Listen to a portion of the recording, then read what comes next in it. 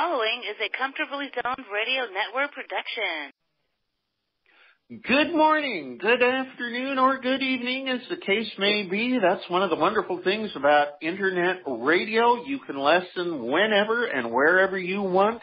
Welcome to another edition of Ask Claire on the Comfortably Zoned Radio Network. I'm your host. My name is Claire Hall, and we talk about a wide range of topics on this program with a wide range of interesting people. But in the several months I've been doing this program, this one will be a first because it's my first return guest. My dear friend, Scott Russell, Scott Russell defies easy description. I think of him as a raconteur, a Renaissance man, an author, a baseball statistician, and a nut. And I mean that in a very good way. Hey, Scott, welcome, and I hope I haven't chased you off already.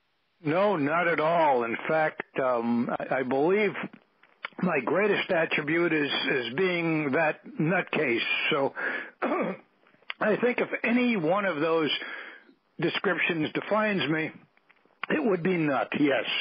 And incidentally, your timing was amazing when we began this recording, because as soon as you put me on, I swallowed incorrectly and started coughing. Lord. Uncontrollably. No one will have to perform the Heimlich maneuver at this point.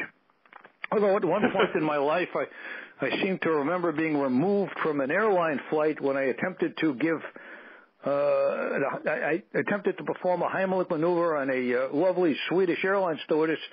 The only problem is she wasn't choking, so I got into a bit of trouble.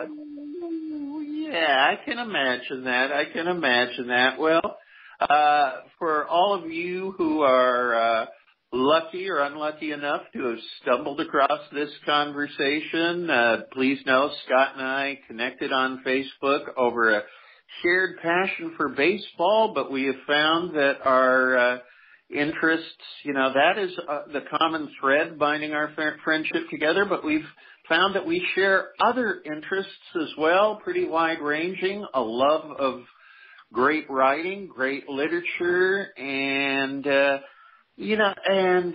one of the great writers who we both have great admiration for, but is really, I know, high in your pantheon, Scott, is Mr. Pete Hamill. So let's start the program. Sad to say, but there may be a younger generation who doesn't know Pete Hamill, so I want you to start off by introducing him to the audience, please. Of course. Well, I grew up in New York City, although my wife would probably attest to the fact that I have not as yet grown up. But growing up in New York City, as a young man, and a young impressionable man, I began reading voraciously. In fact, the reason I write today is because I read. I think in order to write, you really have to read, and read a lot. Yes. My favorite columnist in the 1960s and 70s and even to this day remains Pete Hamill. Pete Hamill was a columnist for the New York Daily News, the New York Post, Long Island Newsday, I believe, briefly, the Village Voice, and many other journals. And I just love the way not only he wrote, but his heart was always in the right place. And recently, back in fact, a little over a year ago, I wrote a novel, and the novel is an apolitical novel entitled Prophet's End, and prophet would be Prophet', and it's an apolitical novel, as I said, and Pete Hamill's actually a chief character in the story. And the novel is not only dedicated to Pete Hamill, but it pays homage to first responders and an impossibly beautiful, inspirational young woman named Jennifer Bricker. But Pete, he just amazed me back in the 60s. Growing up, as I traveled to and from my jobs in New York City, there were approximately at least 6 major dailies. At one time, there were perhaps like a dozen major dailies in New York City. But many of these major dailies were printed several times each day and released several times each day. The New York Daily News had like a 1-star edition, a 2-star edition, and all the way up to like 5 stars. So at various times of the day, whether or not you were going to work, coming back from work, you just had attended a game at Madison Square Garden, you could pick up the latest edition of these tabloids and read the latest ruminations, the most recent ruminations of your favorite author, and mine was Pete Hamill. And each day that I read Hamill's work, I was hoping that he had a bad experience that day. That's a heck of a thing to say, but I did. Because he was so sensitive to injustice that when he experienced injustice, he wrote with a passion and a flair that was unmatched by any other writer of his day, and that includes greats like Jimmy Breslin, Mike Royko in Chicago.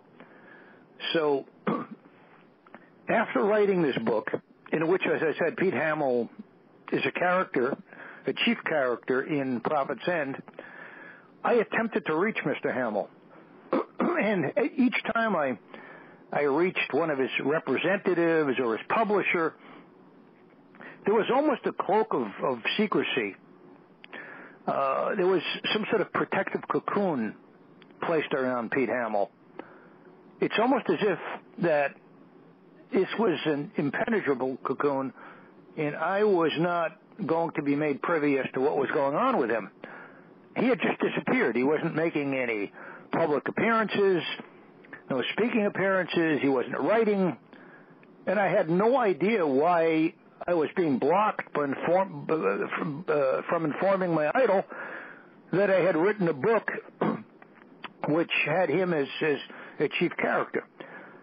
And quite a time went by, and finally I was in line one day, and I noticed that there was this story about Mr. Hamill having this awful accident in which he fell and he broke both hips simultaneously. Ooh. Now keep in mind that at the time this happened, he was already 80 years old. Right. And to try to really understand how devastating this must have been, Pete Hamill covered the news in New York via foot. No matter where he went to cover news, he walked.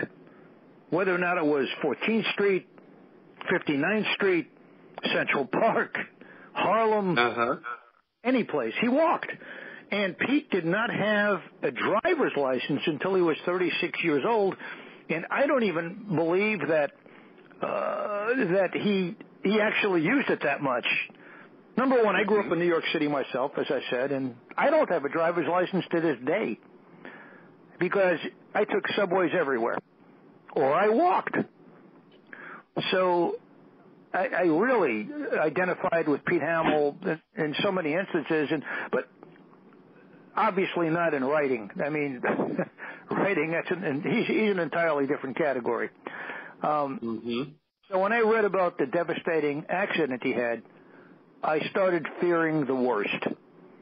Here's an 80-year-old man, now approximately 83 or 84, having this devastating injury. Can you imagine breaking both hips simultaneously, especially for an active, athletic person? He had the gait of a teenager well into his late 70s and probably until the accident. So, and now I began understanding why he had disappeared from the public eye, or perhaps attempting to comprehend. So one day I'm on the line and I noticed a 4-year-old video which showed Pete speaking. He had a speaking engagement at a place called Glucksman Ireland House on the campus of NYU, New York University.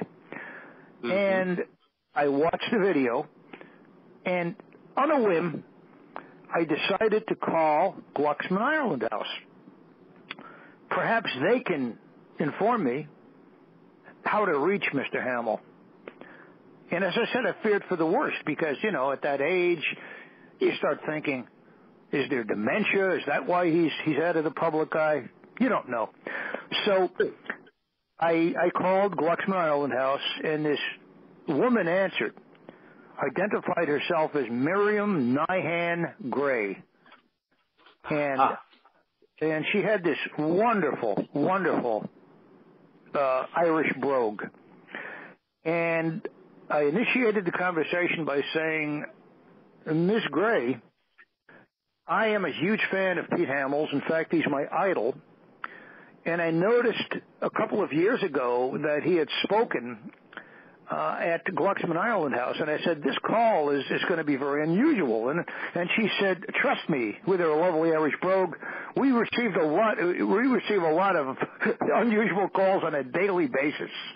So, and I told her, I informed her of my attempts to reach Mr. Hamill, and then she assured me that, I speak to Peter, she called him Peter, at least twice a week. So if you send this book to me, I will be certain to hand it to him personally.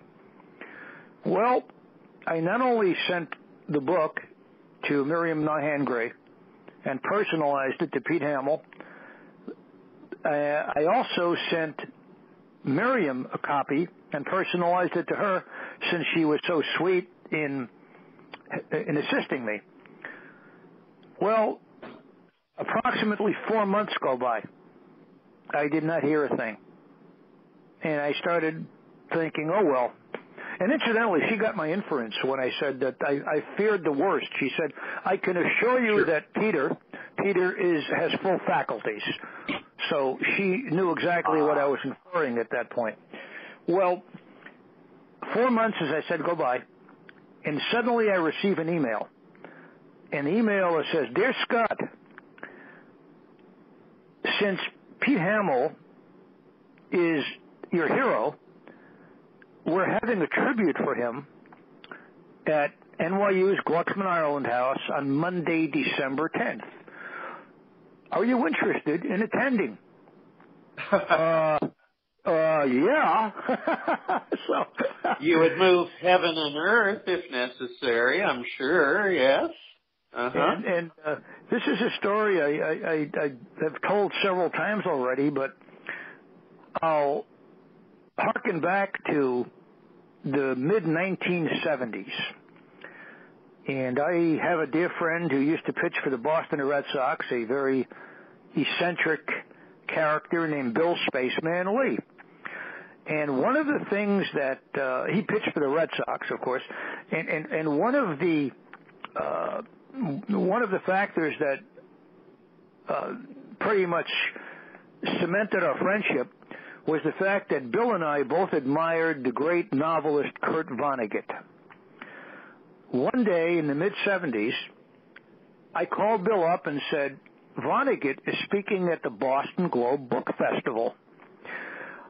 So are you interested in joining me? And he said, I'm in. He said, I'm in. Well, we both attended, and Vonnegut enthralled us. He spoke for 45 minutes, and we laughed, we cried. It was he was an amazing speaker, Kurt Vonnegut. At the end of 45 minutes, it was announced on the PA system that Kurt Vonnegut would be out in the corridor personalizing copies of his new book, which I believe then was, what was the name of his book then? The book that Kurt Vonnegut, because it's on my shelf here, it was, Slapstick. In the past, I might have said it was Timequake, but I looked it up, and it was Slapstick.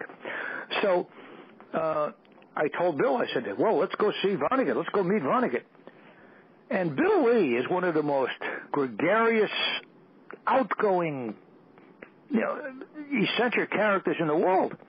But Bill looked at me and said, Scotty, I'll meet you outside afterwards. I said, excuse me? This is your opportunity to meet Kurt Vonnegut, our hero. And Bill Lee looked at me and said, I'd rather leave my idols at a distance. Well, I didn't understand it. This is approximately 1976.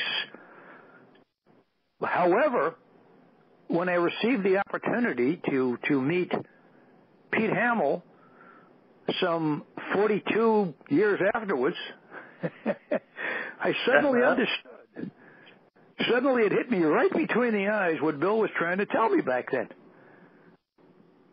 And so it's just amazing. And in early November, and I realize I'm going off on a tangent here. That's okay. In early November, Peg and I, my wife Peg and I, my long-suffering bride of 34 years, we attended a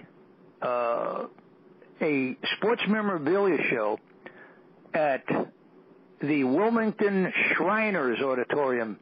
The wonderful Shriners Hospital runs that, and Shriners Hospital for Children.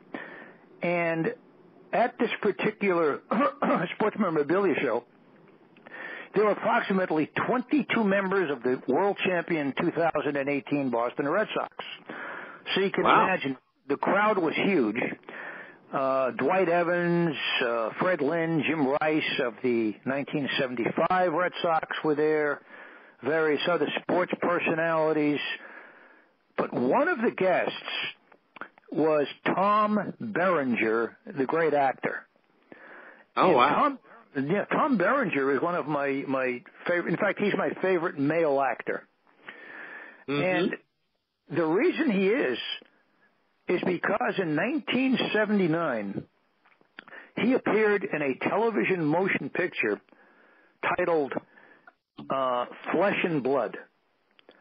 Flesh and Blood was based on Pete Hamill's novel Flesh and Blood, which Pete had written in 1977. It became a television movie in 79. So in the book, and of course in the movie, Tom Berenger played a character named Irish Bobby Fallon. The book is it's a hard-hitting book, and it details the brutality in boxing.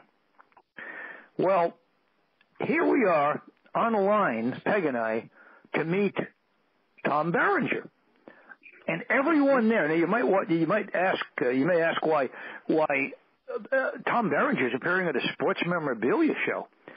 That's because because Tom Berenger appeared in the motion picture Major League. Oh, yes. And that is why he was there. That was the sports connection. So Peg and I are lined up to meet Tom Berenger. Everyone on the line, and I mean invariably, everyone had a poster of Tom Berenger in Major League for him to sign. Wow. All except Peg and I. We had a copy of Pete Hamill's Flesh and Blood. So they're calling out the people to meet Berenger by number. And finally they called our number out. And we approached Mr. Berenger. And I looked at Tom and I said, Mr. Berenger, you are my favorite actor. And he looked up at me and he noticed I was carrying a copy of Flesh and Blood. And he said, "Well, this is kind of refreshing. Are you the only two people in this place who aren't seeing me because of my appearance in Major League?" I said, "Apparently." And then he said something which really amazed me. This is instant karma right here, or it's a sign. It's kind of a sign. It's cosmic. Tom Berenger said, "You know, I was just thinking about that movie yesterday." Wow. And then I never mentioned to him that I was going to meet Pete Hamill. But he looked up at me and said, "You know, Pete Hamill's a great guy." And oh, wow. So the entire thing was cosmic. And to make things even more amazing, Tom Berenger signed the book to Scott and Peg, God bless. And he didn't sign it Tom Berenger. He signed it Irish Bobby Fallon, the character he played in the movie and in Hamill's book. Oh, fabulous. Fabulous. So the entire thing was kind of cosmic. And, of course, on Monday, December 10th, we indeed attended the tribute for Pete Hamill at NYU's Glucksman, Ireland House. Actually, it wasn't exactly at Glucksman, Ireland House. It was on the campus of NYU because the actual fraternity was a little too small to accommodate the few hundred people that did attend. If I may, Claire. Yes. Yes. I would like to read what I wrote on social media about my meeting with Pete Hamill. Yes, please do, Scott, please. Of course, and this is it. I called it Life and Other Antiquities. And again, please forgive my New York accent for those of you who are having difficulty understanding me. You know, but I am attempting to minimize my New York accent. Normally it would sound something like, "Yo, hey, Vinny, throw me the ball, man." So anyway, I'll attempt to minimize it, but it's called Life and Other Antiquities. There was a time in the irretrievable past that some people engaged in civil discourse, and overwhelming intolerance was not the norm. Implausibly as it may seem, there existed intelligent conservative Republicans such as the great Jackie Robinson and William F. Buckley. This was a glorious time before right-wing liberals, and I say liberals in quotation marks, spewed their invective, a time before an inarticulate cretin of a president so unnerved them that they were moved to unintentionally prove what the legendary Mort Saul attempted to teach us, that the far left and far right were one and the same. During this glorious bygone period, great journalists roamed the streets of our cities. None greater, though, than my idol, the incomparable Pete Hamill. Pete Hamill, the son of immigrants who hailed from Belfast in Northern Ireland, graced the pages of the New York Post, the New York Daily News, the Village Voice, and numerous other journals. There existed no subtlety in Hamill's writings, just a powerful Mike Tyson or an Irish Bobby Fallon-like punch in the mouth. Each morning or late afternoon, there were morning and evening editions of most major dailies. As I rode the IRT to Manhattan to or from my places of gainful employment, I would stop at a newsstand with the hope that Pete Hamill had perhaps experienced a bad cup of coffee or been witness to some form of inequity. I was never disappointed upon reading Hamill's chronicles, all of which were written with a passion and brutal honesty I had never before seen. As the son of Billy Hamill and the former Annie Devlin, Pete was raised with compassion for the poor, the oppressed, the disadvantaged, and the downtrodden. His sensitivity to injustice was palpable and manifested itself through his powerful words.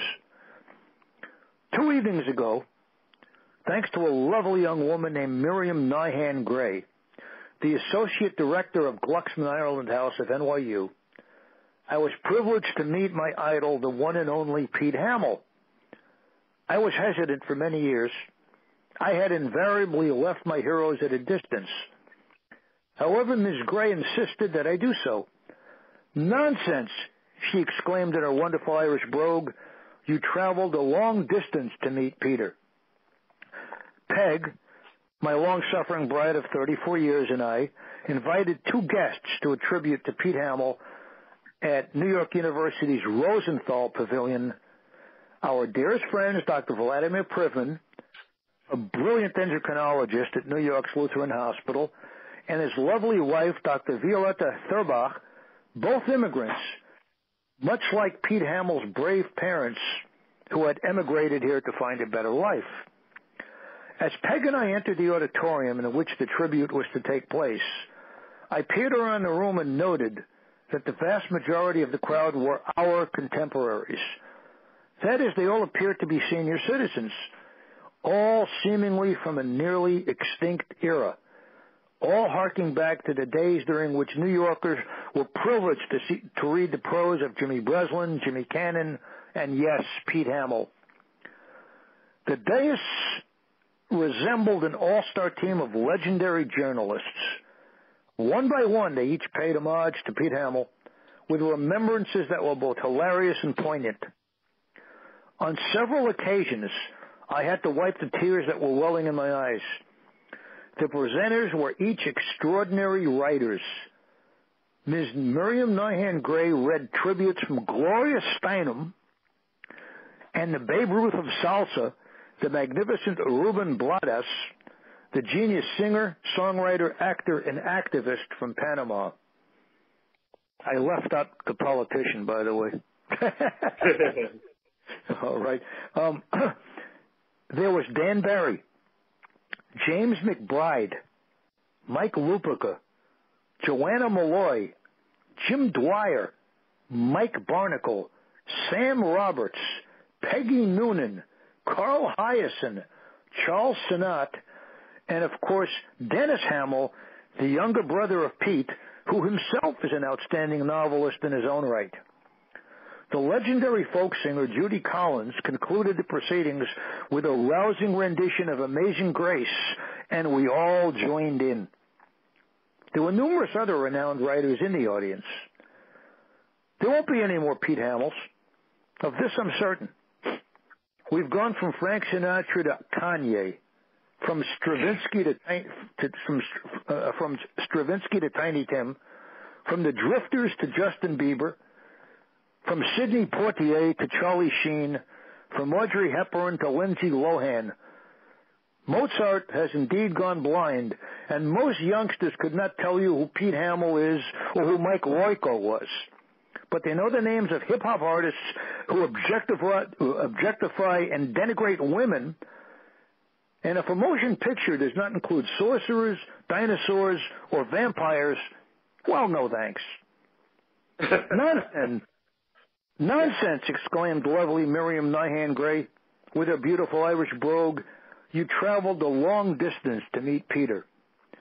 The great Pete Hamill, who in recent years has endured heart problems, type 2 diabetes, and suffered a fall in which he broke both hips simultaneously, peered deeply into my eyes, grasped my hand firmly, and spoke.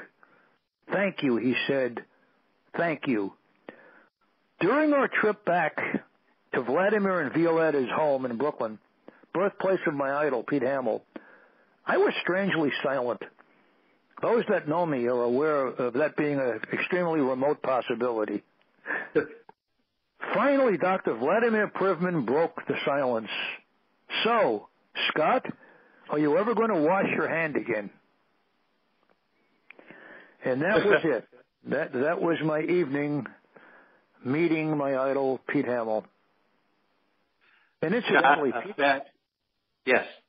And Pete almost died, as we found out, and that is the reason he's been out of it for a couple of years. He literally almost died. At one time, the doctors were ready to pack it in. He pretty much had to be brought back. Today, he walked up to the stage with the use of a walker, and yet I'm telling you right now that he's eventually going to ditch that walker. No question in our minds, because he seemed to be doing pretty darn well. And as Miriam said, he has full faculties. The man's still amazing. And he gave this incredible, rousing speech at the end. And I'm telling you, but to see all those journalists there, I mean, Carl Hyacin, Charles Sinnott, Peggy Noonan, Sam Roberts, Mike Barnacle, Jim Dwyer, Joanna Malloy, Mike Lupica, James McBride, Dan Barry, and of course his brother Dennis Hamill. To see all of these people offering their remembrances and just these anecdotes about Pete, it was an amazing evening. So I guess I now have nothing to look forward to, Claire. Oh, you'll find something, Scott. How about looking forward to Cooperstown, the summer of 2021, and when you and I and Lou Patterson Cisco and Russ White and Irene Hodges and all of us, many, many more who have been among the Gil Hodges faithful, gather to celebrate Gil's long, long overdue induction to the Hall of Fame. There's one thing to look forward to. That would be wonderful. I sincerely hope it does happen. I can tell you that I lost a lot of respect for the Baseball Hall of Fame because they pretty much neglected our study on Gil Hodges, which definitively proved not that he needed any basis, for his enshrinement. He accomplished everything, and for him to I'm telling you, I get angry when I even think about it. But his exclusion, to me, is still the greatest injustice of all. Agreed. My friend, we are out of time. We're even a little bit past time. We talked about talking more about heroes and idols, but I think that'll need to wait for another program. So will you come back again in a few weeks? Gladly, if anyone will have me. Well, I always will. So until Ralph kicks me off the network, I think we've got an ongoing date. Scott Russell, my friend, it has been a joy to have you again on Ask Claire. Thank you to everybody listening, and until next time, happy trails.